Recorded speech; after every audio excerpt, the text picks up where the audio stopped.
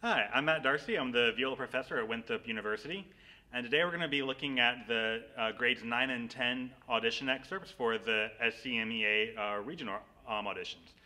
The first piece is the Irish folk melody etude, and what they're really going for here is the martelé stroke, which is the grab and release stroke. So you're going to want to really get a nice grip on the string and then let it go.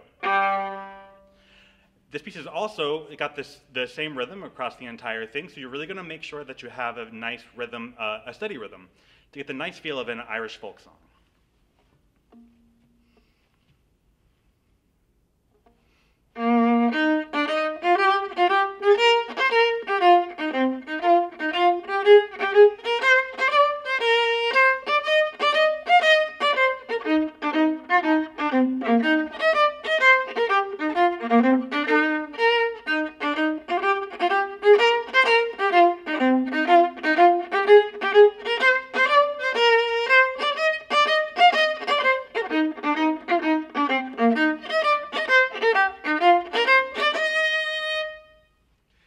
The next piece that we have is the Minuet from the Bach Anna Magdalena notebook. This piece is really going for the B minor key, so we really want to make sure that our A sharps are nice and close to our B to have a nice pull towards the B to get a nice darker sound. Other things you want to keep in mind with a Bach piece like this is the lightness of the bow. You don't want to be too on the string because we're going for a dance. We're not going for a really heavy sort of war dance, but it's a nice dance that people would have danced in a castle. So here's the Bach from the Anna Magdalena notebook.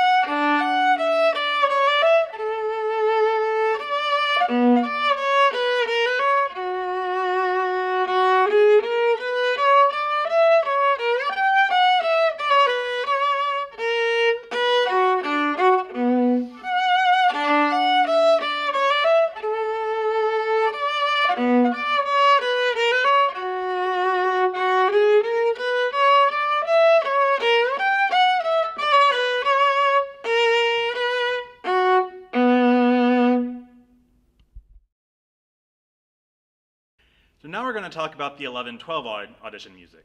The etude that we have for 11 and 12 is from Wolfhard.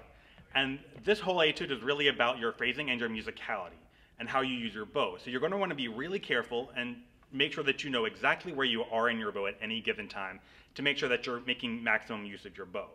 And really paying attention to the crescendi and the decrescendi to really maximize the phrasing. So here's the Wolfhard, Opus 45, number 42.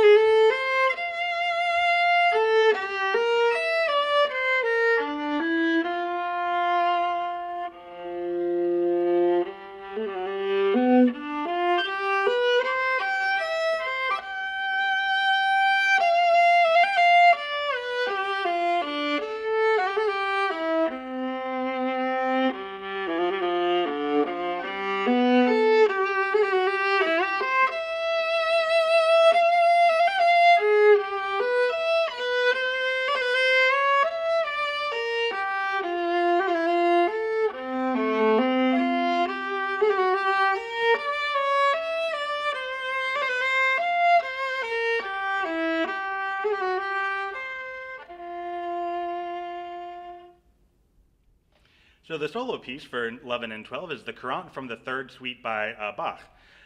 The Courant is from the French word for running, which kind of gives you an indication of how this piece is to be played. The entire piece is mostly running eighth notes, so you want to make sure that the rhythm is fairly steady throughout to give a nice dance feel to it. Other things to watch out for are all the string crossings. There's a lot of passages in here where you're playing two different lines on two different strings, so you really want to make sure that each time you're playing that, you really move your arm well enough to clear all the strings that are in between. The bowings that I'll be playing are from the sheet that you were given, but with Bach there are many various editions that have fantastic bowing, so I really encourage you to do a little bit of research and find a bowing that really works for you to give you the best ability, or that gives you the phrasing that you really want for this piece.